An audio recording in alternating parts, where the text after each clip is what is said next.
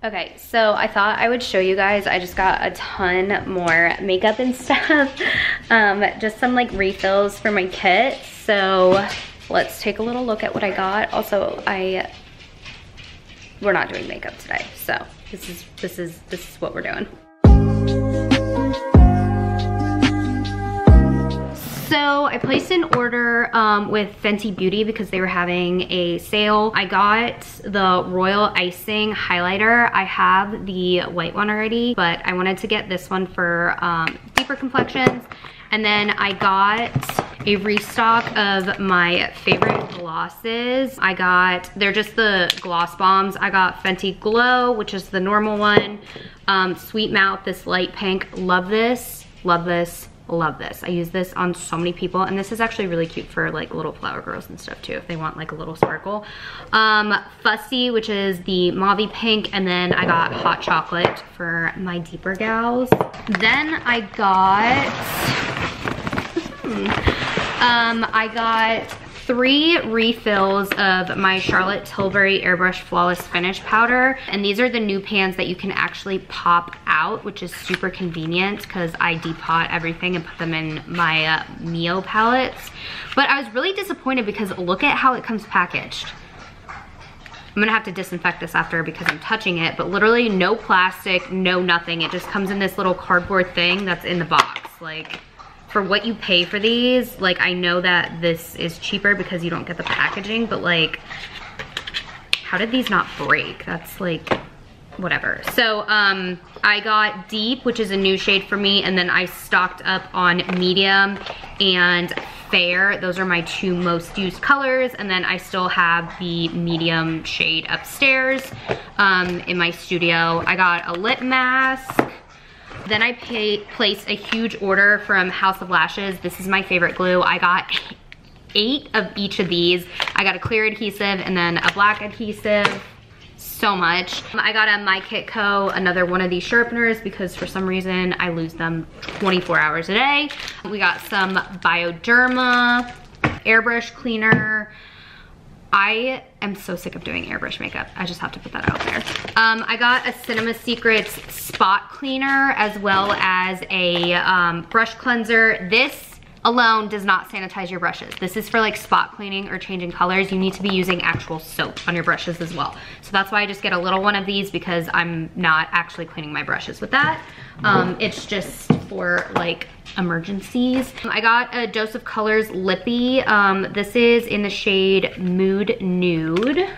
And this is a mix of, I don't even think I said this, like a bunch of different, it's like a little bit of Sephora, a little bit of Ulta, Camera Ready Cosmetics, just a plethora of different things. I've just been kind of keeping it in one box. I got some more NYX brow pencils.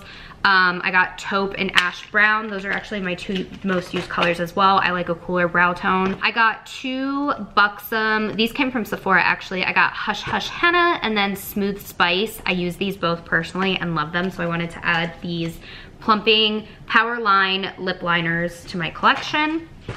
And then I got just some more like kohl pencils, a brown, a gray, a black, a bronze, and a champagne color. I go through those all really, really quick. And then I got a NYX lip liner. This is in the shade Peekaboo Neutral, and it's supposed to be a dupe for Pillow Talk, which is great because I go through Pillow Talk so freaking fast. Then I got this ColourPop pressed powder bronzer. These are new. I saw this in store in Ulta, and I really struggled to find fair bronzers that I like because they just look so orange. Like, nothing is like a nice neutral tone, so I thought this might be a good bronzer for my super, super fair gals like me right now. So we're gonna give that guy a go. And then I got 2, 4, 6 shades of the Lancome Tint, whatever, concealer that everybody raves about. I really, really like this concealer. I bought one to try out on myself first. Normally I was carrying the Laura Mercier, the NARS Radiant Creamy, and what was the other one? Oh, I was carrying the Dior one, which I really, really enjoyed, but the Dior packaging just kept leaking, those big chunky ones. And it's a new year, I just wanted to switch it up a little bit. All right, now we're doing Hourglass Stick Foundations. It's important work, but no one knows who. We need to go see. No, she can't come over here. Which is exactly everything's sanitized. And what? Who could you possibly? Look how pretty it is. It's so aesthetic. Sure about it. Wait, this is wild. I went from these two thick ones to But if this she hadn't put them on this night action, then the skinny. treasure never been found. Your aunt and uncle were patriots, Rose. They knew the risks associated with this assignment. Okay, so this morning I'm in my kitchen because today's project, let me get all of this stuff out of the way, is brush cleaning day. This is probably one of my least favorite things to do, but as you all know, it's a huge part of the job.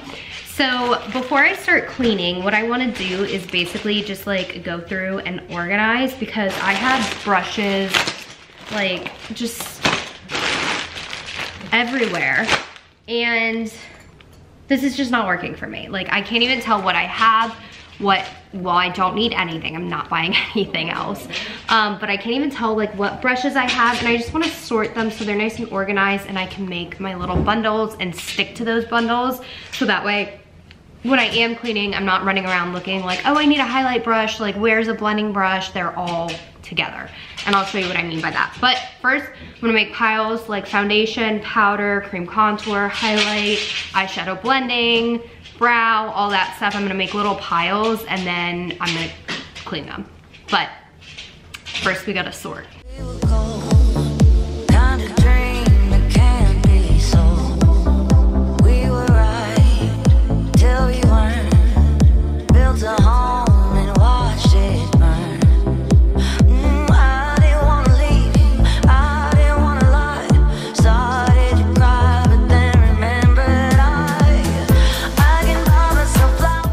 I've got all my piles of brushes organized. I have 10 sets, I think, 10 full sets.